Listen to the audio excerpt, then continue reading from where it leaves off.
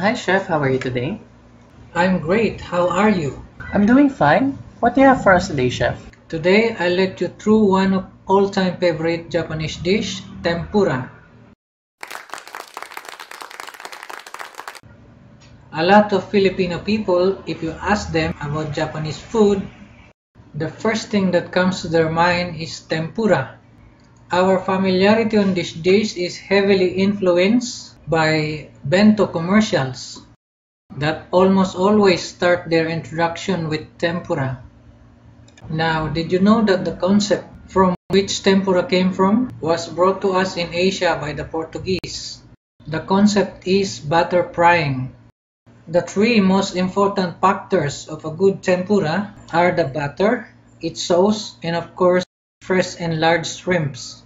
Let's start on how we prepare our shrimps. First, you'll need fresh shrimps. You'll want big shrimps for your tempura.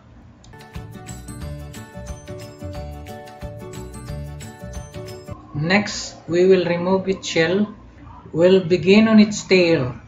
Do not remove the tail all the way. It will serve purpose on the overall design of the dish. Set aside the shell and its head. We'll use it later for making our seafood broth to minimize waste. Once the skin is removed, we will devein the shrimp. Cut along the outer curve of the shrimp to reveal the vein.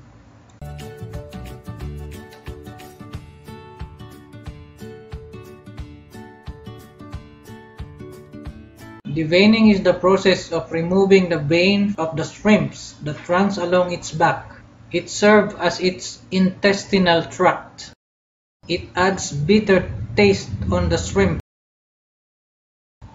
We will score the shrimp along the inside curve.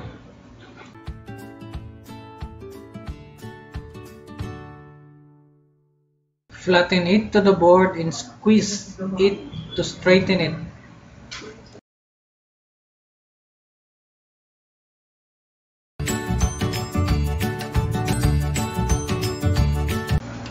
To make the batter, we will need a portion of flour, corn flour, and egg. Sprinkle some salt to add taste on the batter.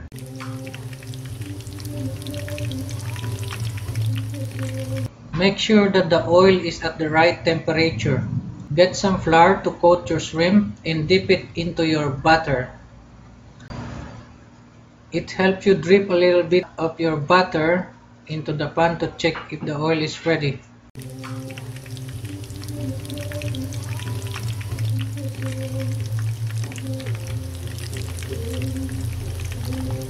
Fry your shrimp until golden brown and set aside.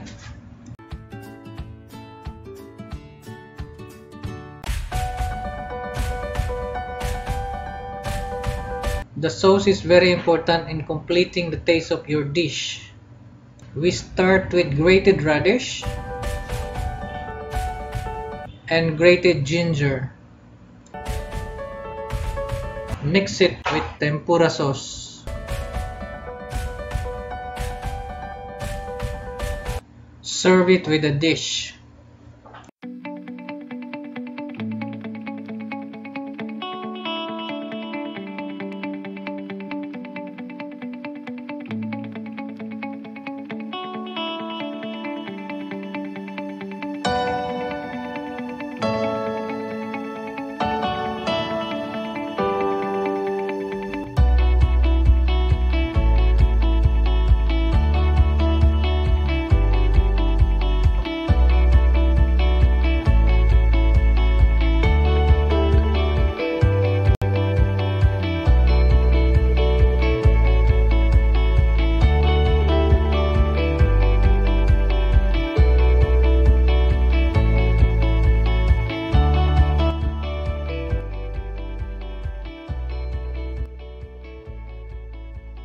For more videos, be sure to hit like and subscribe. Hit the bell icon for notifications and follow us on social media. Click the link below to check our Facebook page. Once again, this is Chef Kiko. See you on my next video.